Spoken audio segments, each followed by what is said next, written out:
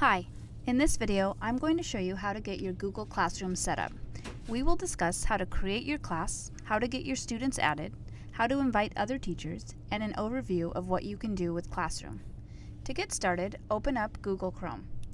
I highly suggest that you do not use any other browser other than Chrome. The features of Google Classroom work much more smoothly in Chrome than in other browsers. In your address bar, type in classroom.google.com. Since I have used Classroom before, I see all the classes I have created or been invited to. If you've never used it before, your screen might look different at this point. To create your class, click the plus sign in the top right corner and select Create Class. You will need to enter a class name.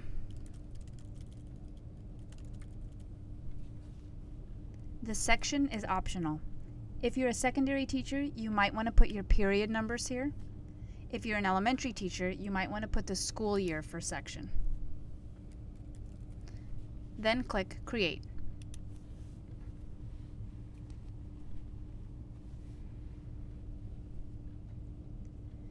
Here is your Google Classroom. First thing you might want to change is the theme or appearance. You can do that by clicking Select Theme. You can also upload a photo of your own, but I'll show you what it's like to select a theme. There are images and patterns you can choose from. Once you've found one you like, click on it, and then click Select Class Theme. Right now we are in the stream. This is where all of your announcements and assignments are posted. I always tell students that this is the most important part of Classroom. If you have assignments that are due soon, you and the students will see them up here. To post an assignment, announcement, or question, you will click the plus sign on the bottom right of the stream.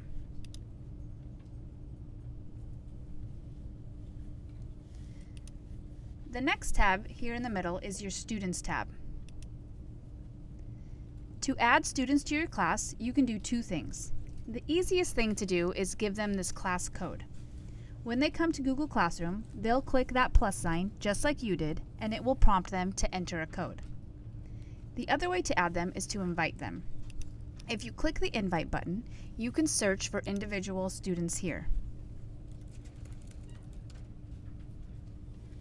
You can also create a contact group in Google Contacts, then invite them all at once. But that process is for a separate video. If you directly invite your students, when they come to classroom.google.com, your class will pop up and they will be prompted to join.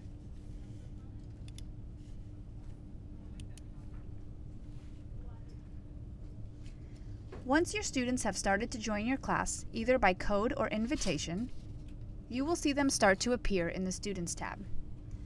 Something else that is very important about this tab is this setting at the top.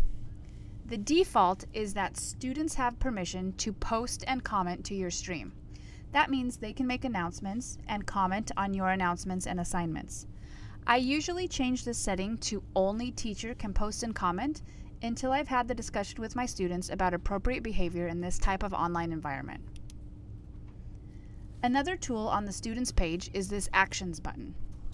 I can check the box next to a student's name, and the Actions button will be activated. Here, I'm able to remove the student from my class. If we had email turned on, I'd be able to do that. I can also mute them. If I allow students to post and comment to the stream, and Jonathan Smith here is misbehaving, I can mute him or take away only his rights to post and comment. The last tab at the top is the About tab. Generally, I don't find it necessary to enter information on this page, but you could enter a title and a class description. You can add materials at the bottom here that will remain here as long as the class exists. If you have a class syllabus or documents that constantly need to be accessed, this could be a good place to post them.